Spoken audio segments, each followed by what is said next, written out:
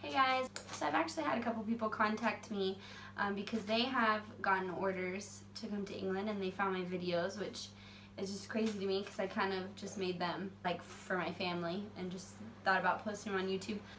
I thought it would be helpful to kind of give you guys a list of things when you first arrive, because moving here was probably one of the hardest things I've ever done. So I wanted to give you a list of 10 things to expect or do when you guys first arrive here. So there's actually a shuttle that will pick you up from the airport and take you to the base.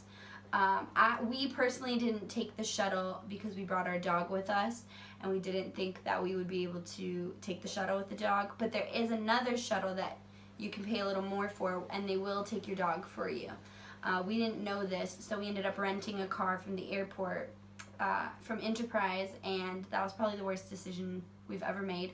Number one, you're super jet lagged, so staying awake for that 2-hour drive from London to here I couldn't do it. I kept passing out and my poor husband had to drive the whole way, and thank goodness for him that he didn't fall asleep because the jet lag is real. And number two, they charged us now with the exchange rate, ended up being about $500, and we only had the rental car for 2 days. It was an obscene amount of money. So find the shuttle, and also if you have a dog, there's a shuttle now that I'm learning for that. And the shuttle will take you straight to TLF. Side note, if you have orders and you know the exact date you're going to be arriving here, I would call TLF immediately, especially if you're bringing a dog with you, because we weren't able to get a pet room. So definitely try to book your TLF as soon as you possibly can, depending on what base you're going to. I have my notes down here, so. Anyways, so once you arrive, you can actually rent a car here in town, in Milton Hall. A friend of mine who just got here last week, she didn't know that you could rent a car. Her sponsor didn't tell them. So here you guys go. You can rent a car without having your driver's license here yet. There's like a couple places that I know of. One is called Reliable Car Rentals, and the other one is called Low Cost Car Rentals. We went through Low Cost Car Rentals, and I think for the SUV style, which was like a Honda CR-V, it was £70 a week, and for we also rented a Lexus that was £45 a week. £45 is probably about $60 a week, which is not bad at all, and you can rent those until your car comes over if you're shipping it, or until you purchase the car. And then, let's see, so after you've kind of set all that up, your husband obviously will have to start in processing, and he'll be going to all those briefings, and there's really not much that you can do.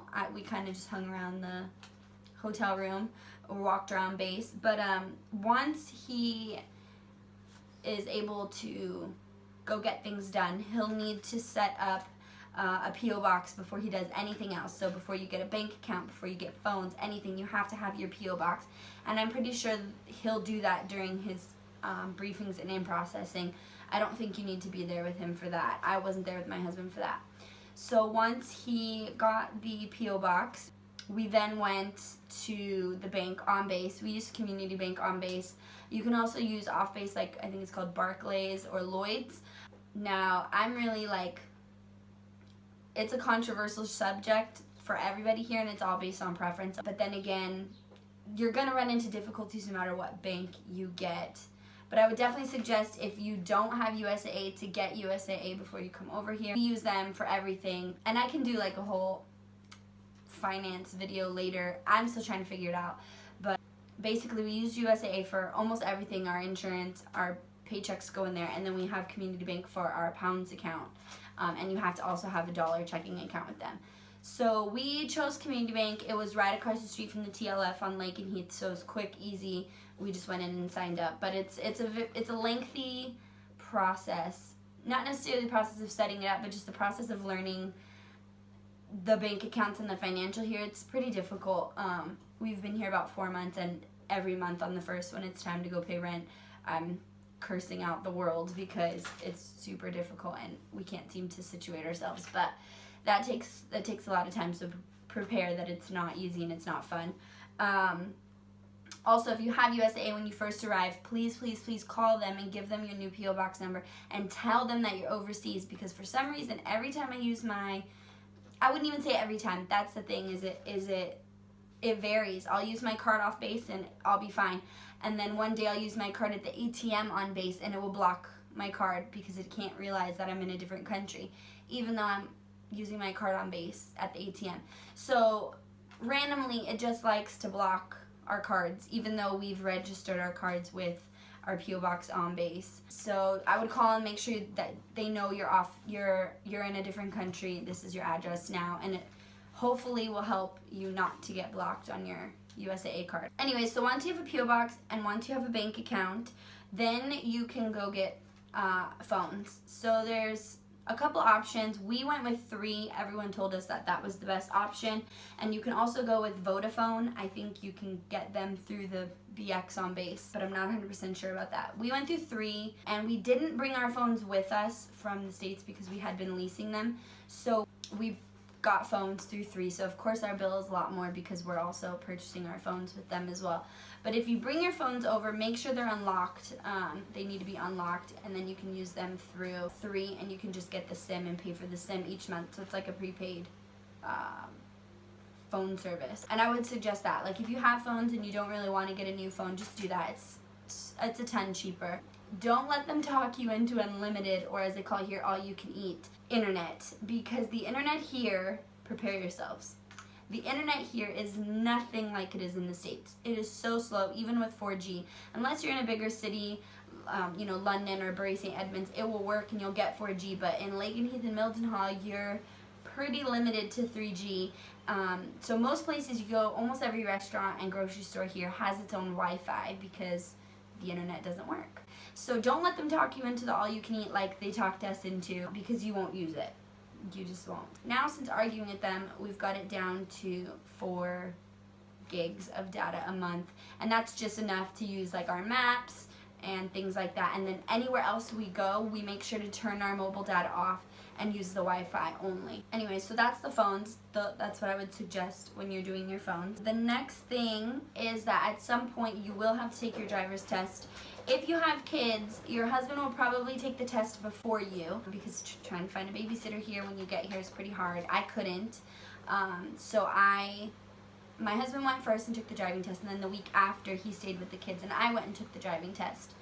If you go to the Airman and Family Readiness Center, they give you, I forget how many hours of free child care for Pcsing in, but if you have an infant, prepare that you're not going to get a place for them, because I have a 4-year-old and I had a 2-month-old at the time, and I could get my 4-year-old in, but I couldn't get my 2-month-old in anywhere. So that is an option, to use the FCC provider daycare if you do want to try to take the test at the same time as your husband. But the test wasn't too bad. It was from about 8 to 12, and you took a break halfway through and went to the chapel and met with like vendors. So the college here, and they also gave you information on schools for your children and things like that. And I can go into a video also about schools. My daughter, she's in an off-base school and I love it, but we were open to either option, so I could go into those as well. If you guys would like a video for that, comment and let me know.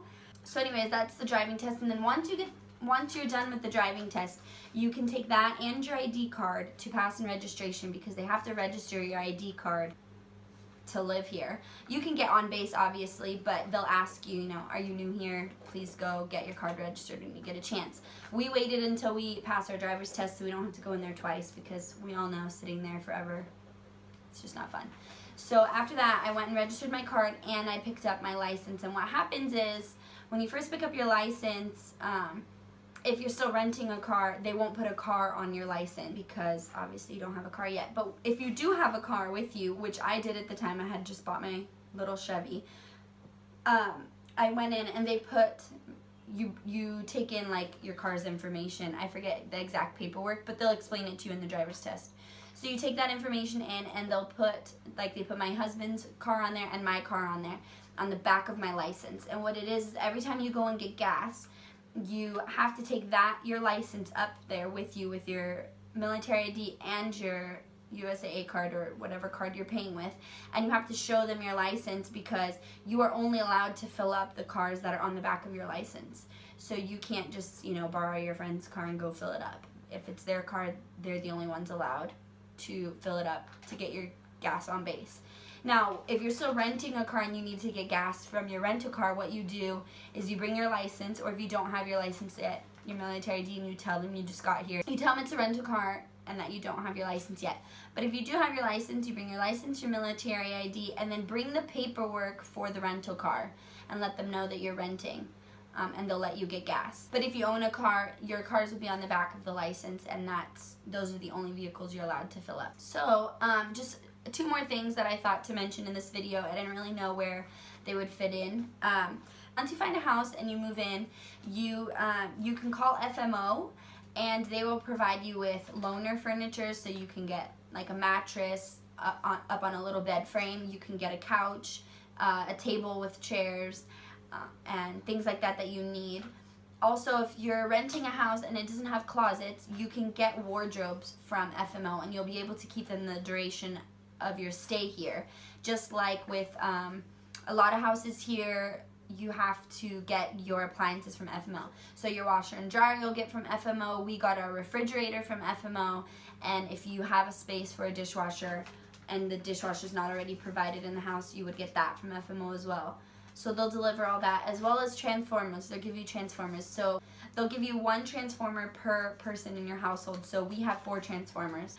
We did get our washer and dryer from FMO and our refrigerator. We didn't get our stove or our dishwasher because we don't have space for a dishwasher, and our stove came already installed in the house. So we didn't need to get those from FMO. But you can call and set that up as soon as you move into your house. There's a loaner locker. I've heard that supplies are limited. They only have a certain amount of things. So if you're coming at the peak of PCS season, you might be out of luck. But we were able to rent all our kitchen items from the loaner locker at the Family Readiness Center. So we got like pots, pans, cutting boards, knives, forks, silverware, cups, mixing bowls, scissors, can openers, a wine opener, all of that. It comes in this big trunk, and you can rent it from them. I think it's for 30 days at a time. That was really, really helpful because we didn't do an unaccompanied bag. And I might as well throw that in here too, because I don't really know what other video I would add it to.